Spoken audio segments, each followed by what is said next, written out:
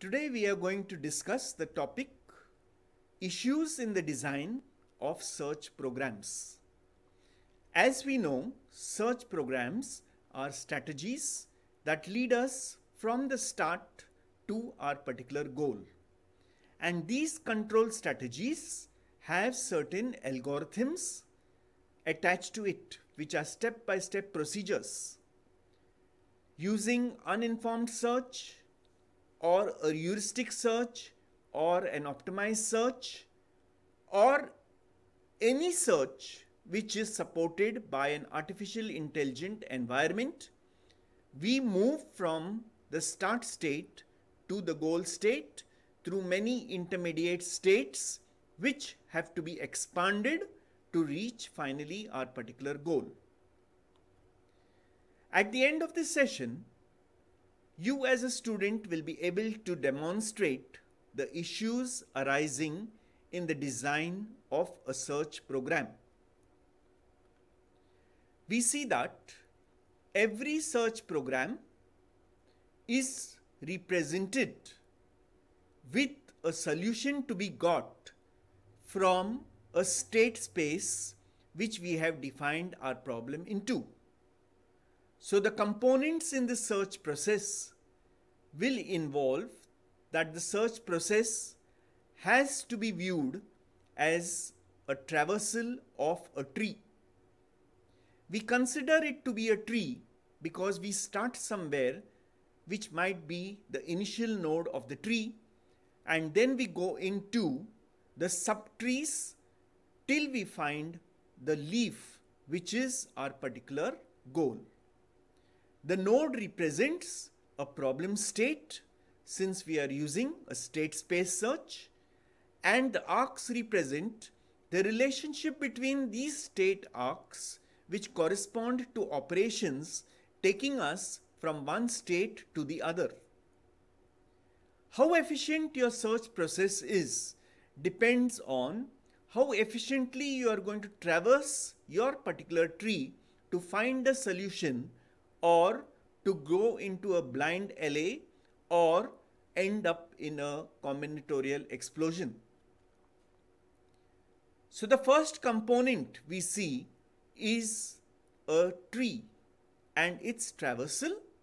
So here we have nodes which represent the nodes of our particular tree, and we are traversing because our arcs are operations which allow us to go from one node to the other depending on a particular operation that is carried out on the particular node.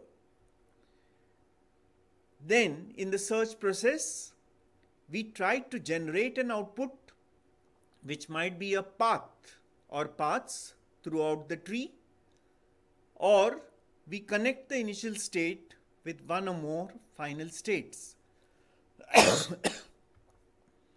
In this search process, we might want to keep the status of our particular nodes by using an appropriate data structure like a stack.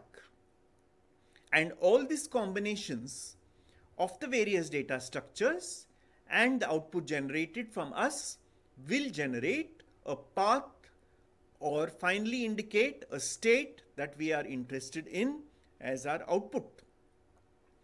Now I give you some time to reflect on, since we know the components and we know the expected outputs of our search, how do we now proceed searching?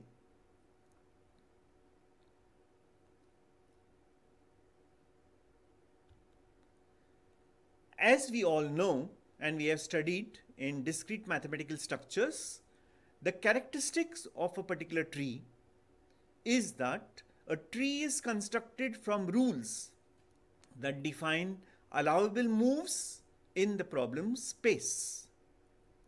And we considered implicit and explicit search trees to get our particular solutions finally. We consider only parts of the whole tree because we know that the solution exists in that particular part, and the whole knowledge of all the nodes of the tree may not be of importance to us. Looking at these characteristics of the tree implemented here, maybe only the left tree having Sunita in it will be of importance to us, because our goal may be finding out who Tina is. Whereas we could neglect the middle and the right side. Therefore, the characteristics of a tree, which we have seen before, is of great importance. Finally, the issues of the searching techniques involve: in what direction should this search be done? So we have two alternatives here: a start state to a goal state, or a backward direction from the goal state to the start state. Now this will depend upon what the designer actually wants to detect, okay, and whether his goal state is closer, whether his state of importance is closer to the goal state or closer to the start state. So such sort of decisions have to be taken. Anyway, we have to go in a forward or a backward direction. The second criteria for being an issue is the selection of the applicable rules. Which rules are matching our particular goal? So look for the rules to apply. Match these rules against the states which are available in our search tree.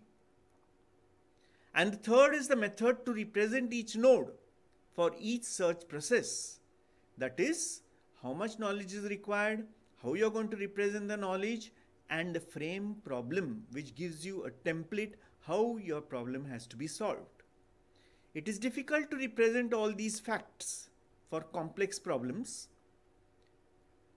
So these issues can be given with the help of this example, wherein whether we are going in forward direction or whether we are going in reverse direction, whether all the subtrees have to be considered, whether we are going in the right direction and determining the particular output. Okay, so all these have to be considered.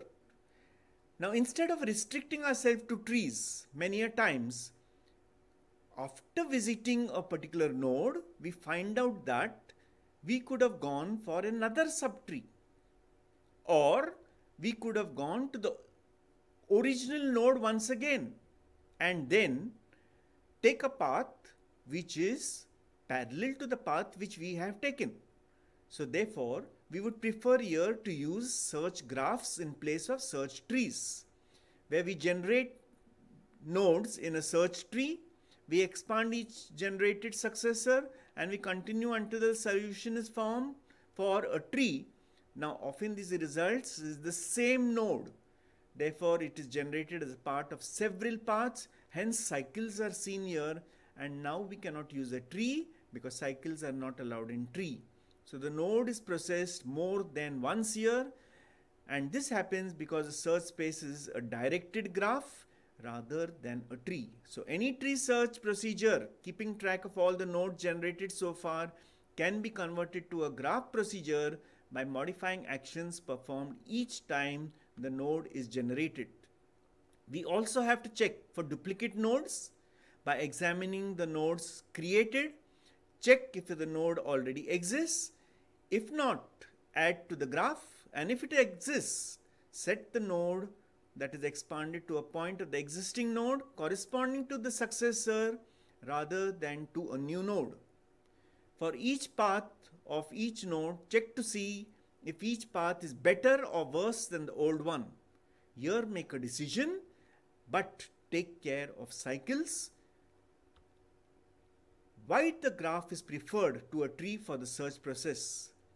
Because it reduces the effort of exploring essentially more paths several times.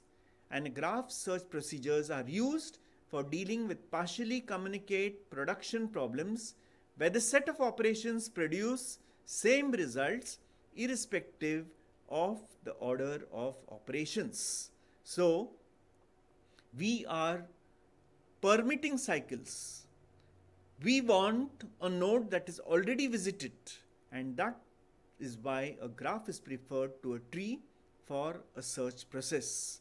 And we have found in artificial intelligence that results have been generated as per our requirement and with the accuracy using search graphs. For our reference, we have used. Thank you.